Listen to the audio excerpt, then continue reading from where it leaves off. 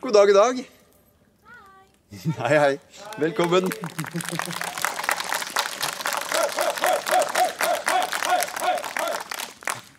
Så fint å se så mange flotte, vakre mennesker her, da. Det var det ingen som synes var noe fint. Nei, nei, det er bare jeg som synes dere er vakre, da. Det er supert å se deg. Ja, fint. Jeg mener det han mener. Ja, det var det han mente, ja. Nei, jeg mener det han mener. Du, ja, ok, ja, selvfølgelig. Du er jo ikke berettiget til den. Jeg skjønner. Begynner med det her, da. For de som ikke vet det, så er jo dette et av de instrumentene som vi kjenner ganske langt tilbake i tid her i Skandinavia. Det var funnet på spille-Bukkehorn i Sverige tilbake til 400-tall, for eksempel. Men hornet i seg selv kjenner jo veldig langt tilbake. Altså, vi kjenner det jo fra Egypt, fra Midtøsten, det står om i Bibelen, det står her. Altså, å spille på horn, det har vi gjort langt tilbake i tid.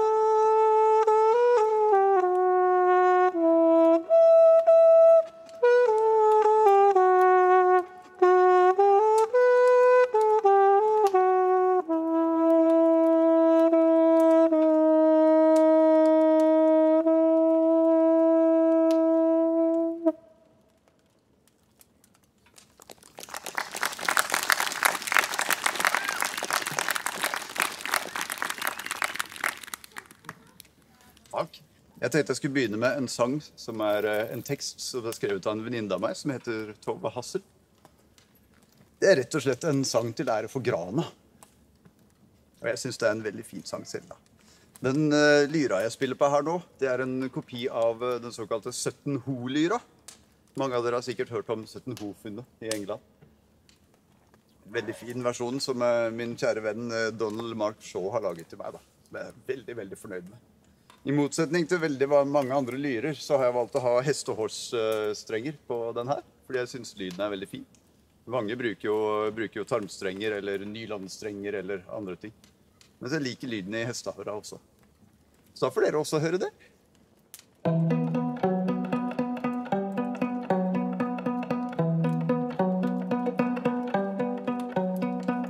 Hun står mørkt mot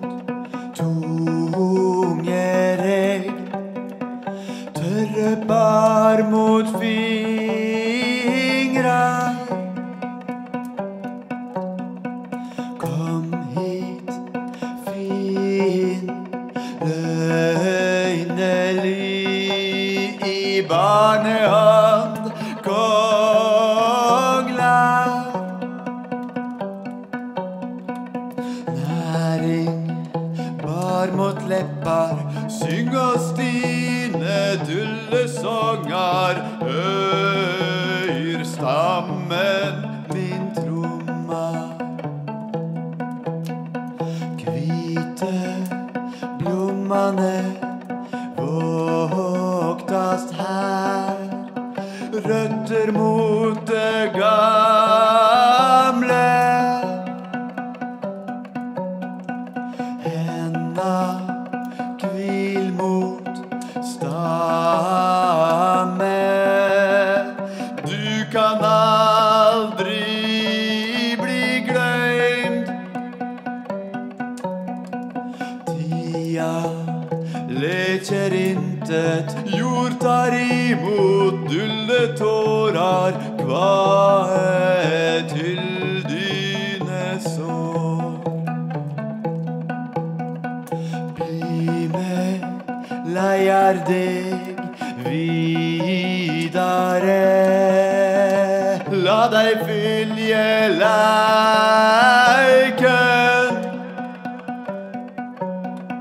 Dyre spor, søylesal, frø i konglar venger. Mose, mjuk mot føtter, her skal alle takksomme hvile.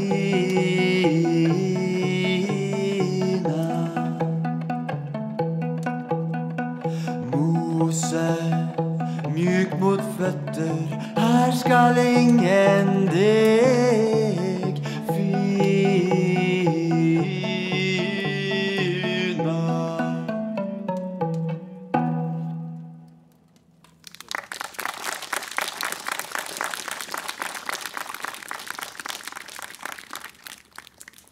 Skal jeg bare hente en annen?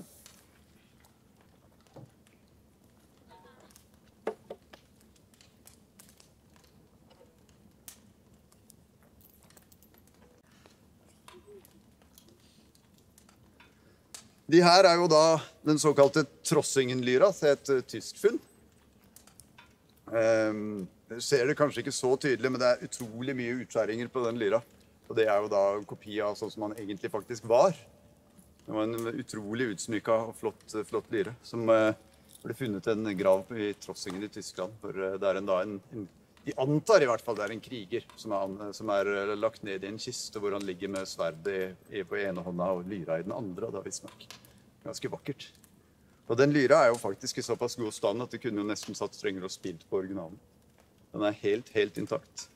I motsetning til de fleste lyrer har man jo egentlig bare funnet den delen her. Mens Trossingen helt intakt med utskjæringer og alt.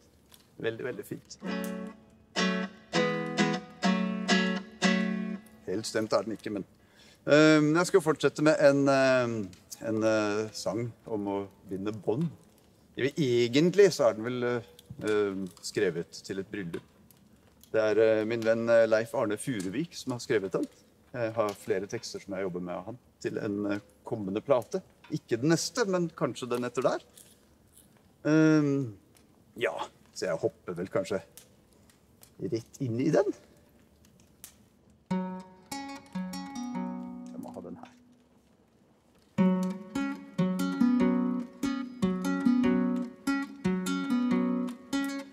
Klokker klinger, klemte ringer, staven svinges, støtes ned. Bro skal bindes, børen bæres, Fenris favnes, føres hjem.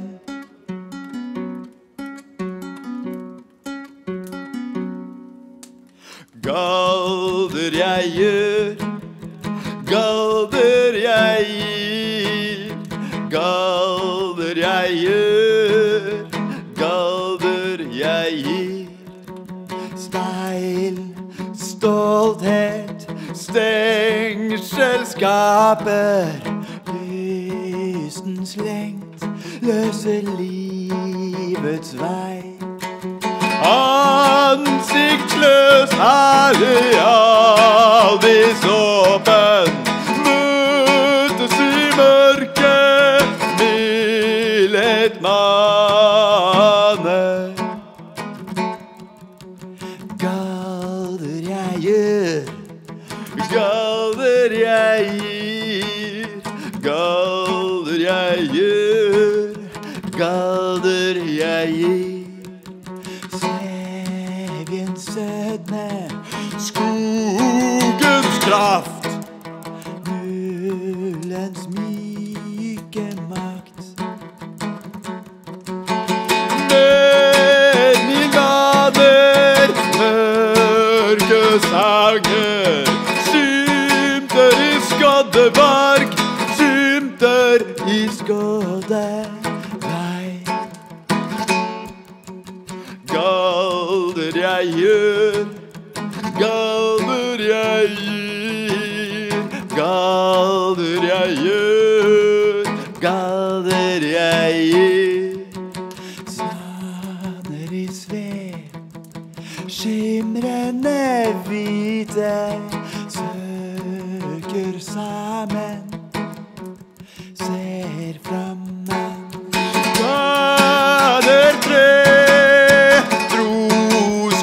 Han hegner om hjemmet, men lar falle.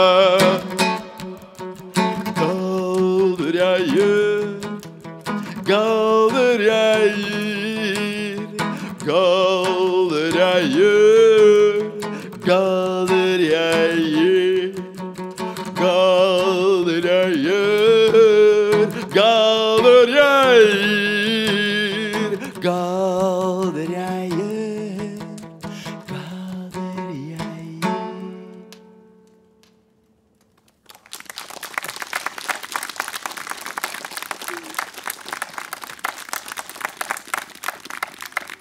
Dere veldig flinke til å klappe, altså. Ja!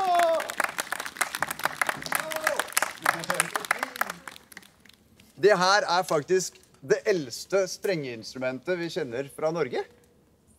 Og det jo ganske spesielt. Og så det jo sånn at lyrene, de var jo kjempepopulære i vikingtiden, og litt før vikingtiden og sånt. I andre deler av verden, Midtøsten og sånt, så har det jo vært populære i flere tusen år. Men den her, fordi at på 1100-tallet, når kirken kom, og kirkemusikken kom, og det kom nye instrumenter og sånt, så forsvant lyrene ut. Og du finner dem bare, du finner beslekta instrumenter som i bruk i Afrika og så videre i dag. Men i en liten dal i Norge, altså i Numedalen, så har denne tradisjonen fortsatt. Og kravikslyra, som jo egentlig det samme instrumentet som de andre, men et veldig mye mer avansert instrument, den laget ganske nøyaktig i år 1600. Så det jo lenge etter at resten av Europa sluttet å bruke disse lyrene. Og det ganske spennende, så de har levd videre der. Ja, det rock! Og en annen ting som spesielt med den her jo at de andre instrumentene jo gravfunn, de jo gravd opp av jorda. Mens kravikslyra ikke et arkeologisk funn. Kravikslyra har blitt tatt vare på hos en familie på en gård som heter Kravik i Numedalen. Fra 1600-tallet til sent 1800-tall, når det kom en kunstner på gården, og de bestemte seg for at vi må faktisk vise frem den her, for det her helt sikkert noe veldig spesielt og gammelt. Og sånn havna den her på Folkemuseet i Oslo, hvor den ble tatt vare på. Og man kan gå og se på den i dag. Han som har laget den her, det en som heter Sverre, som veldig flink til å lage sånne lyrer. Ja, han fortjener en applaus også.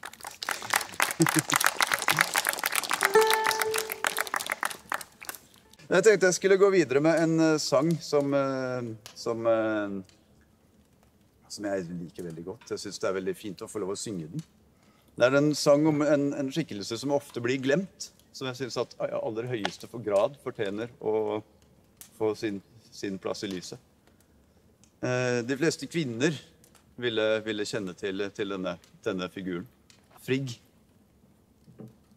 Og ja, om du skulle føde for eksempel, så kunne Frigg komme og passe på deg. Hvis du hadde noe tungt på hjertet du trengte å snakke om, kunne du komme til Frigg.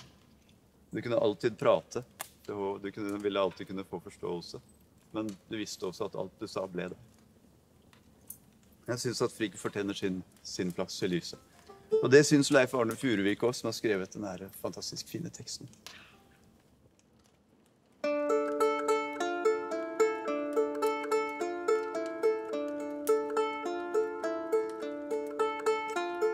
Storm hun ser, svar hun vet, tap tynger, tårer uten trøst.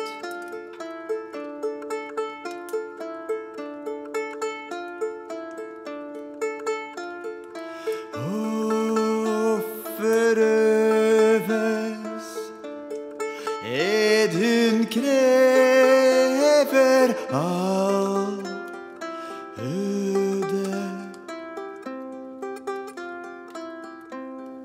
uten håp.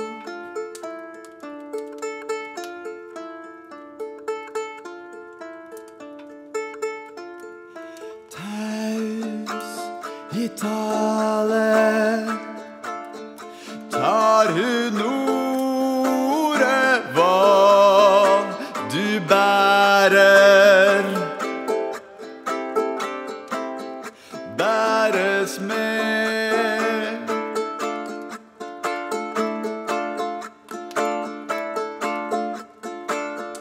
Hva som verker, hva du vil, alt kan deles. Øye ser.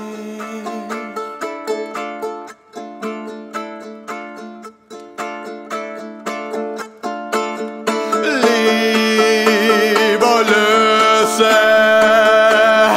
liv og gi, villig bære.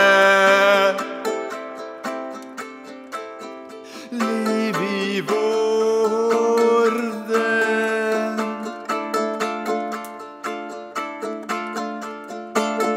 Smerten svir, skriket blir brystets beven.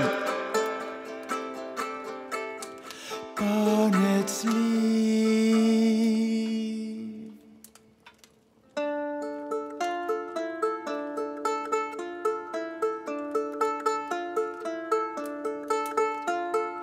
Vi som vet veiens visdom deler dulgt. Dagens vidsyn.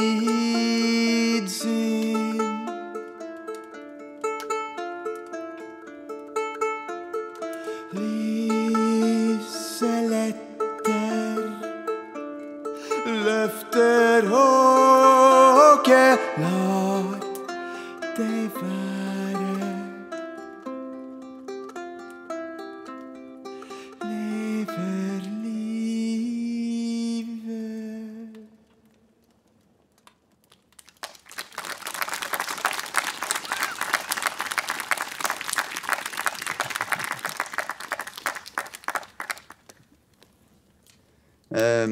Ja, du kan jo ta det litt opp da etter den. Det er vel egentlig mer en slags festsang som kommer nå. Den heter Vindsveit vold. Men før det så må jeg ha litt vann.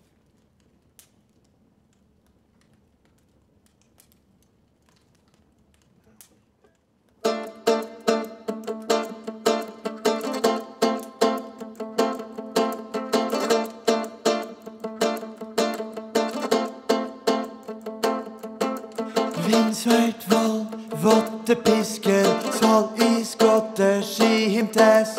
Bjørka bøyes, brønnen fylles, drautnet drypper, drømmer.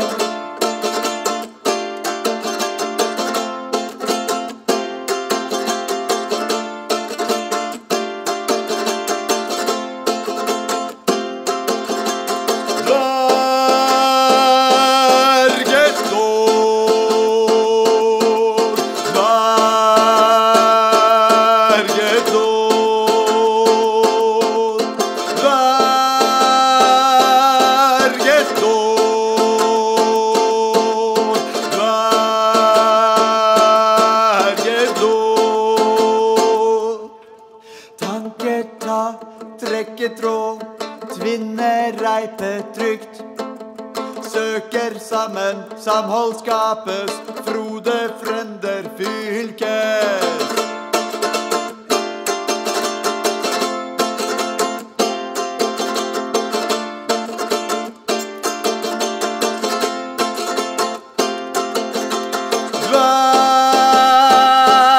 Dverges dåd, dverges dåd.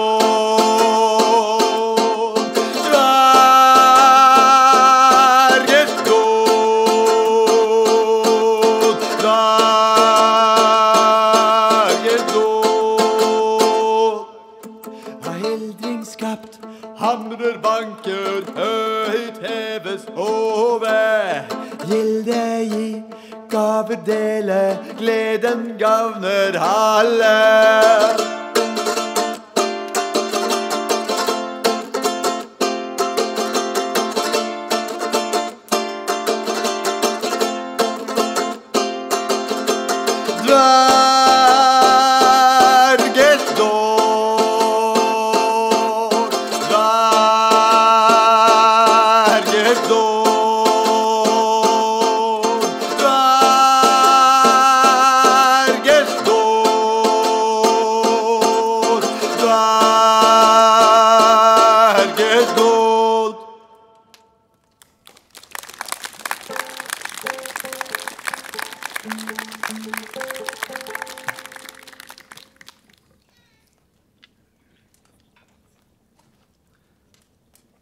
Det jo sånn at de fleste sangene jeg spiller her i dag jo ting som ikke finnes utgitt noe sted. Det ting som jeg jobber med til kommende prosjekter, stort sett.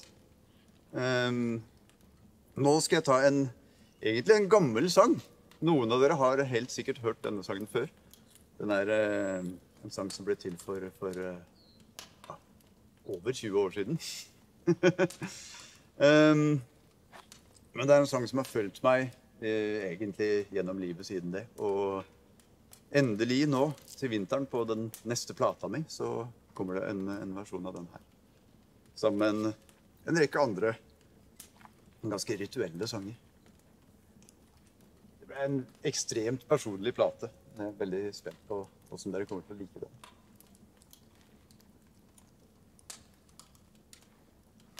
Men han kommer til å få en ganske beskrivende titel. Den kommer til å hete Blota. Det beskriver vel egentlig hva den plata for meg. Den sangen jeg skal spille nå, den heter Galder.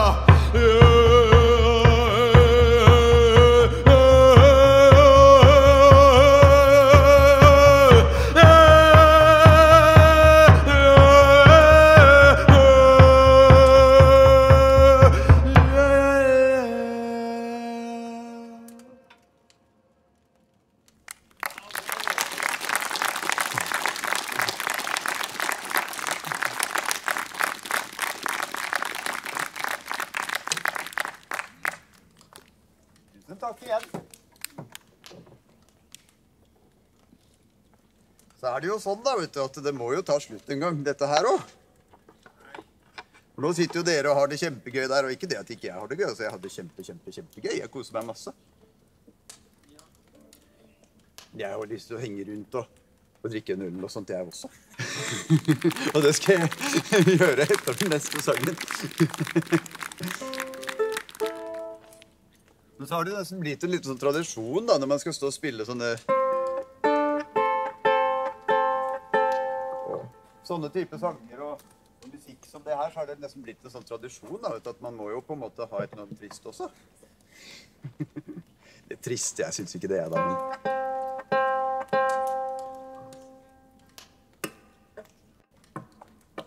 Det jo sånn, og det slipper jo ikke bort fra, at vi har jo tildelt vår tid. Og det jo noe vi mennesker har en tendens til å tenke mye på. Det gjør jeg også. Den sangen jeg skal synge nå, den det jeg som har skrevet teksten på selv, faktisk. Den heter Haugsong. Og vi som interessert i viking og pre-vikingtid, vi vet jo hva en haug kan stå for. Men det jo på en måte overgangen da, mellom her og der. Og det litt av tanken her, med denne sangen som heter Haugsong.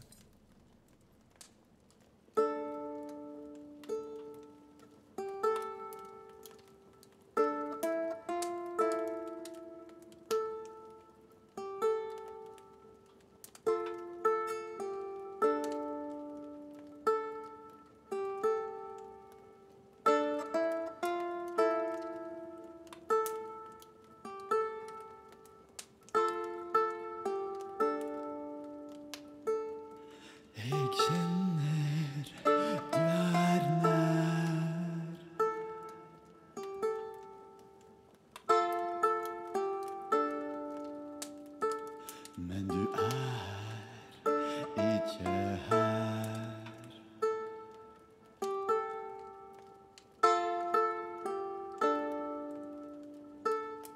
Jeg kan ikke nå deg.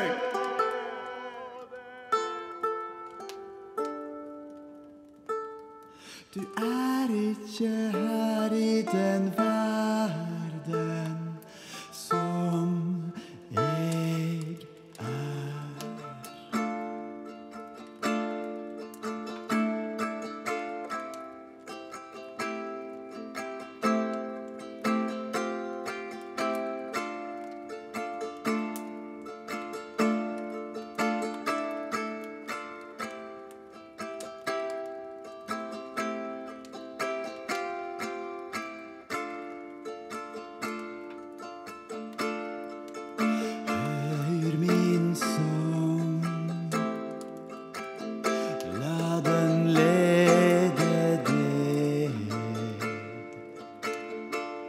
Når på brua du vandrar,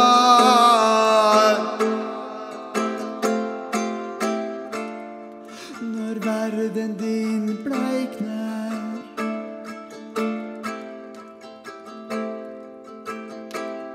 følg sangen min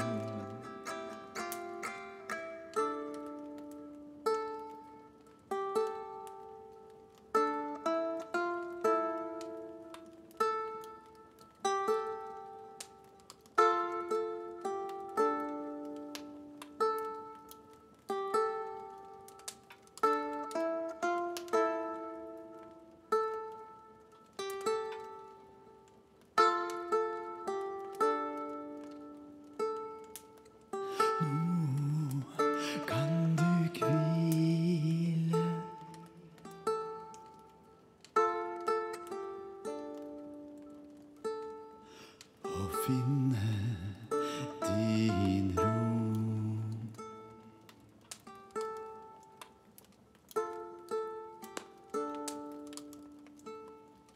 Aldri meg lide.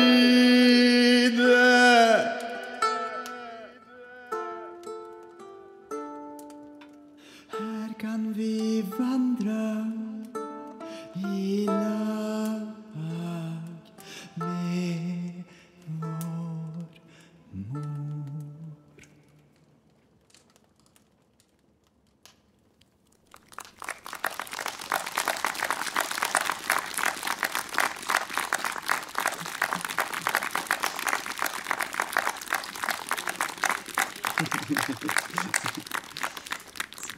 Tusen takk for meg. Og så sier jeg tusen takk til dere for at dere hadde lyst til å komme og høre på en liten minikonsert her. Det setter jeg veldig stor pris på.